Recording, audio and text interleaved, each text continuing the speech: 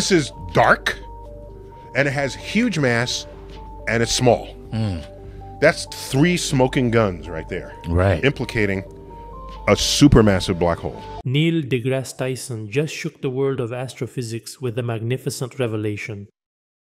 Our own central black hole is outweighed in mass by the colossus that inhabits the heart of the Andromeda Galaxy, our nearest and most majestic neighbor. For decades, scientists have been delving into the black abysses of space, seeking to unravel the mysteries of these gravitational giants. But now, fantastic discoveries have taught us what's inside a black hole, and this revolutionizes our own laws of physics. These discoveries not only challenge our current understanding of the universe, but also reveal much about the dynamics of galaxies like our own Milky Way and the laws that govern the cosmos. Smash the like button, turn on the bell to receive notifications, subscribe, and sit tight that by the end of the video you will understand everything that has been discovered and what is really inside a black hole. But first, let's understand correctly the concept of a black hole. Black holes are relentless swallowers of matter and light. These stellar entities are so dense and have such an intense gravitational field that nothing, not even light, can escape their attractive force once it crosses the event horizon, which is the invisible boundary around a black hole. The concept of black holes was initially proposed in the 18th century but only gained theoretical robustness with Albert Einstein through his general theory of relativity in 1915. This theory revolutionized our understanding of gravity as a curvature of space-time caused by the mass and energy of an object. Einstein's equations predicted, under extreme conditions, the formation of a singularity, where densities become infinite. But it's not just the mystery about their workings that affects the scientific community to this day. The truth is that the formation of a black hole is one of the most fascinating and extreme spectacles of the cosmos, outlining the final destiny of the most massive stars in the universe. This phenomenon not only delimits the inevitability of stellar death, but also celebrates the birth of one of the most magnificent structures in astrophysics. Initially, the core of a massive star shines fervently, supported by nuclear fusion that converts hydrogen into helium.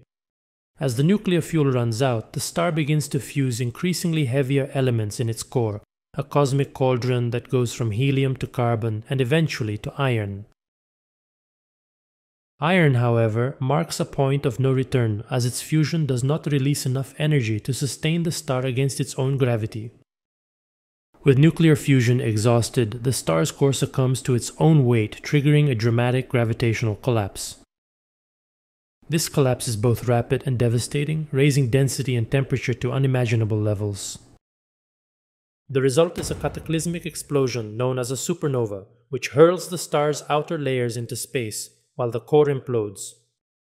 And there's more. If the remnant of this core has enough mass, typically more than 3 times the mass of the Sun, not even the pressure of neutrons can resist gravity.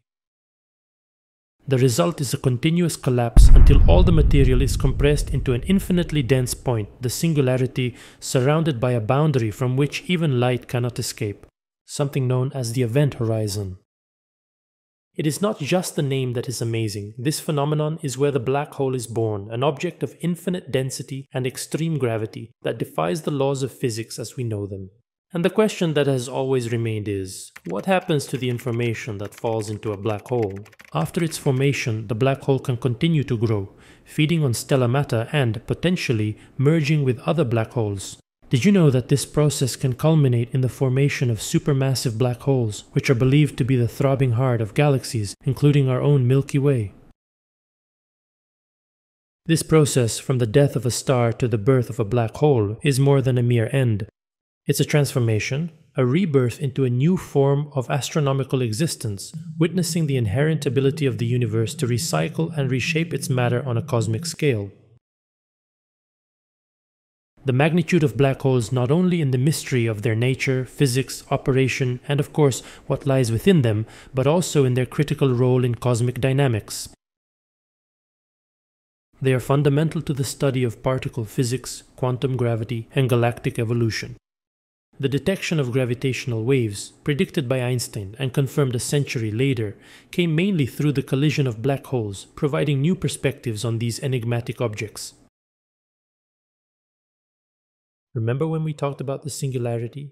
To make it clear, Singularity, in an astrophysical context, refers to a point in spacetime where the conventional laws of physics cease to be applicable due to extreme conditions, such as infinite density and immense gravity. These points are usually associated with black holes, where theoretically the mass is compressed into an infinitely small space, creating a gravity so strong that even light cannot escape. Singularities are also discussed in relation to the Big Bang, the moment that marks the origin of the universe, where conditions of infinite density and extremely high temperature allegedly existed. Well, when we study the singularity of the Big Bang, a fundamental challenge arises. According to the theory, the universe originated from an extremely hot and dense state about 13.8 billion years ago. But as we go back in time toward this initial state, the equations of general relativity, which govern the behavior of gravity, fall apart. This disintegration implies that our current understanding of physics cannot fully describe the conditions at the moment of the Big Bang solving. This problem requires a theory that combines general relativity with the principles of quantum mechanics. You see, black holes contain singularities at their cores, where the gravitational attraction becomes infinitely strong and spacetime is highly curved. According to general relativity, the matter and energy falling into a black hole reach its singularity and become infinitely compressed. This concept is also beyond our concepts of physics. Adding to the problem here, the challenge of singularities motivated scientists to seek a theory of quantum gravity, which aims to unify the principles of general relativity and quantum mechanics once and for all. There is an absolutely shocking answer to this, but we will get there. There are three types of black holes. Perhaps you do not know this, but they have fundamental differences. To talk about these three types, we need to start with intermediate mass black holes. Although the exact range of masses for intermediate mass black holes is still subject to research and needs refinement, these black holes are believed to have masses ranging from thousands to tens of thousands of times the mass of the Sun, making them significantly denser than stellar black holes. The formation processes of these intermediate black holes are not yet completely understood, and two main scenarios are under investigation. The first scenario suggests that they are formed by the merger of multiple stellar black holes in regions densely populated by massive stars, such as globular clusters or galactic nuclei. The interaction between stars can result in binary systems that, over time, may merge due to gravitational interactions, eventually leading to the creation of an intermediate mass black hole. The second scenario proposes that these black holes are formed through the direct collapse of massive gas clouds during the early stages of the universe. These clouds, dense with primordial matter, can collapse gravitationally quickly, forming an intermediate black hole instead of a star. This process could have been more prevalent in the early stages of galaxy formation, when gas concentrations were more abundant, explaining the current higher prevalence of stellar black holes. A notable feature of intermediate mass black holes is that they are extremely difficult to detect due to their enigmatic nature and their rarity. However, their existence has been indirectly inferred through the study of the dynamics of stars and gases close to these enigmatic objects. In addition, recent observations have provided some evidence of the existence of these black holes in galactic nuclei, suggesting that they may not be as rare as previously thought. Now, supermassive black holes are even more amazing. Supermassive black holes are true giants among the members of the black hole family, with masses that oscillate between millions and billions of times the mass of the Sun. Yes, you did not hear wrong. These colossal entities dominate the central regions of most galaxies, including our Milky Way. They play a crucial role, exerting a significant gravitational influence on their galactic surroundings and profoundly impacting the evolution of galaxies. The formation of supermassive black holes is a hot topic of research and remains partially mysterious, although various theories have been proposed to explain their origins. One of the most accepted hypotheses suggests that supermassive black holes arise from smaller black holes through a process known as accretion. In this model, varied matter, including gas, dust, and stars, accumulates around an initial black hole, forming a spinning disk called an accretion disk. The intense gravitational force of the black hole attracts material from this disk, causing it to be sucked in and gradually incorporated into the black hole over cosmic ages. This continuous accretion of matter allows the black hole to reach supermassive dimensions. Throughout the accretion process, impressive amounts of gravitational potential energy are released as matter is consumed by the black hole. This energy is responsible for powering some of the most luminous and energetic phenomena observed in the universe. Now, there are also charged black holes, known in physics as Reisner-Nordström black holes. Don't be scared by the name, they are basically cosmic phenomena that couple intense gravity to electricity and magnetism. They not only warp spacetime but also create complex electromagnetic fields around them, affecting charged particles in ways distinct from their neutral counterparts. These black holes have an event horizon, the boundary from which not even light can escape. However, the electric charge they carry significantly alters this boundary, introducing a dynamic play of gravitational attraction and electromagnetic repulsion. In extreme cases, the charge can even repel matter before it reaches the event horizon. At the heart of a charged black hole is a singularity which, as we mentioned, is where the conventional laws of physics collapse and the values of density and electric field theoretically reach infinity. This area challenges our understanding of fundamental interactions and underlines the importance of these objects in the development of a unified theory of quantum gravity. So how did we find out what's inside a hole, and why did Neil deGrasse Tyson shake up the world of astronomy with his revelations? The Very Large Telescope, VLT, located at the Paranal Observatory in Chile, has 4 individual telescopes, each with an 8-meter mirror.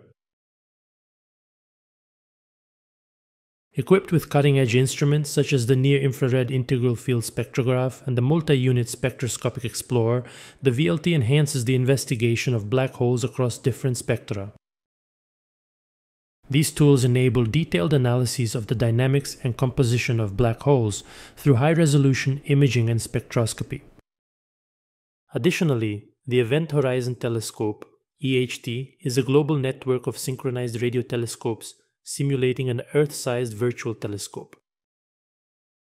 This configuration allows the EHT to capture incredibly detailed images of black holes, as it did in 2019 by producing the first direct image of the event horizon of the black hole in the center of the M87 galaxy, visually proving the existence of these cosmic phenomena.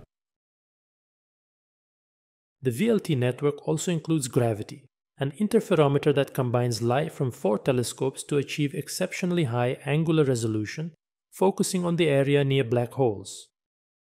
Additionally, the extremely large telescope, ELT, still under construction and with a 39-meter primary mirror, promises to revolutionize the study of black holes and other astronomical phenomena by providing extraordinarily sharp images thanks to its advanced adaptive optics systems. However, the mysteries surrounding the internal mechanism of black holes continue to intrigue scientists. Neil deGrasse Tyson, a renowned astrophysicist, offers fascinating perspectives on wormholes and black holes, suggesting that these could function as portals to other universes. In a viral video on YouTube in 2015, Tyson unravels the physics of these enigmatic phenomena. He delves into how wormholes, considered hypothetical structures, could theoretically connect 2 distant points in space-time, serving as shortcuts or bridges between various areas of the cosmos.